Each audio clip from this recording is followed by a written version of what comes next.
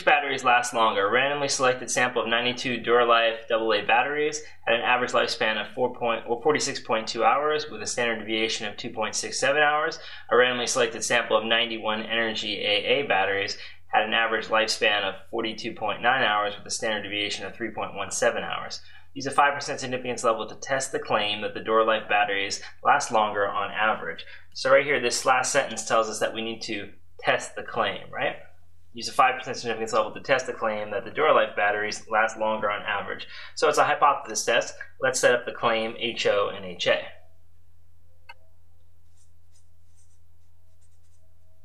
All right, for the claim, we're saying Duralife batteries last longer, right? So we're going to say the mean lifetime for the Duralife batteries is greater than the mean lifetime for the Energy batteries. Okay, so that's our claim. Now from there we want to express HO, HA. To do HO, we're looking at the idea that if this guy has a greater than symbol, it's going to be the alternative hypothesis. So HO would be the opposite claim, right? So it'd be less than or equal to the mean for the energy group of batteries, right?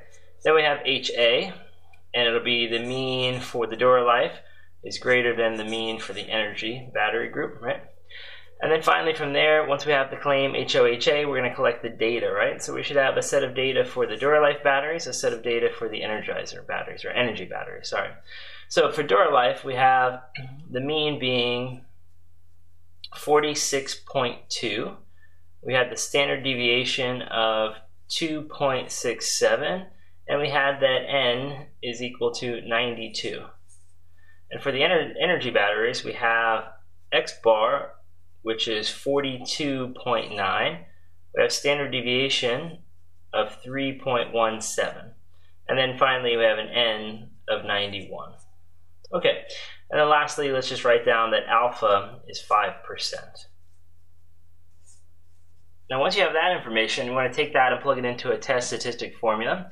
The fact that the sample sizes are both large, 92 and 91, we can go ahead and use the Z formula for the test stat. So Z will be equal to X bar for Duralife minus the X bar for the energy battery divided by the square root of, and then we're going to do sigma for Duralife squared over its N value plus sigma for the energy battery squared over its N value. Alright, so there's our formula. Now let's plug in the information to complete our formula. So we'll have, for the X bar D, we're going to have 46.2 minus 42.9 over the square root of, the standard deviation is 2.67. Remember, we're using the sample value to replace the population value.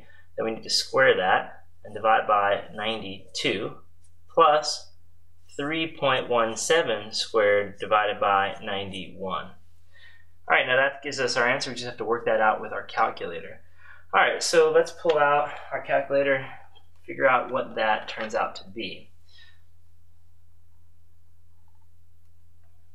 All right, so I'm going to put the top part in parentheses. That's going to be 46.2 minus 42.9.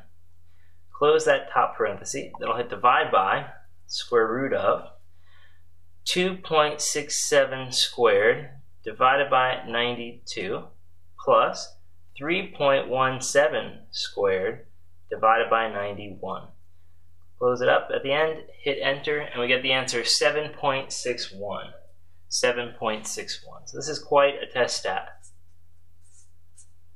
It's a very large test stat, and at this point we pretty much can assume that the critical value will be smaller than this value, so we'll end up rejecting the null hypothesis. But to make sure, we're going to get the critical value next.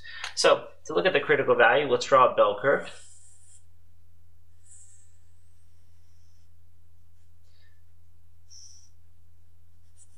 And we're going to look at HA and realize it's a right-tailed test. That's a greater than symbol, so it's a right-tailed test. We're looking at this piece here. We need to find the critical value that separates the rejection region from the do not reject region.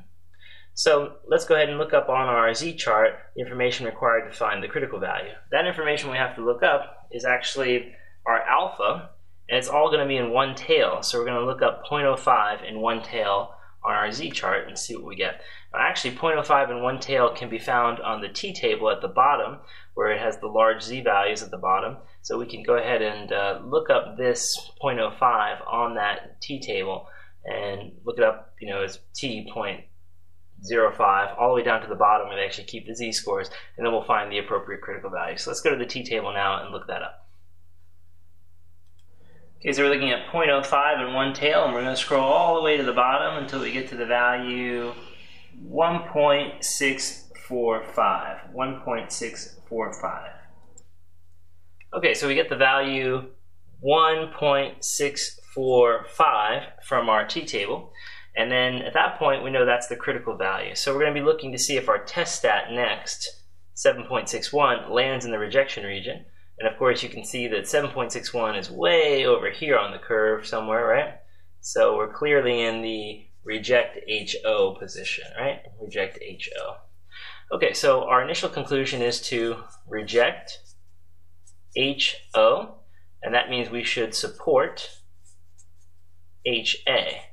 Now let's go back to our claim and say, which one is it? Is our claim HO or is it HA? When you look at the claim, you can see that the claim is HA, so we're going to say that we support the claim. So the sample data support the claim. The sample data support the claim. ... Right? The claim that, of course, door life batteries outlast the energy batteries.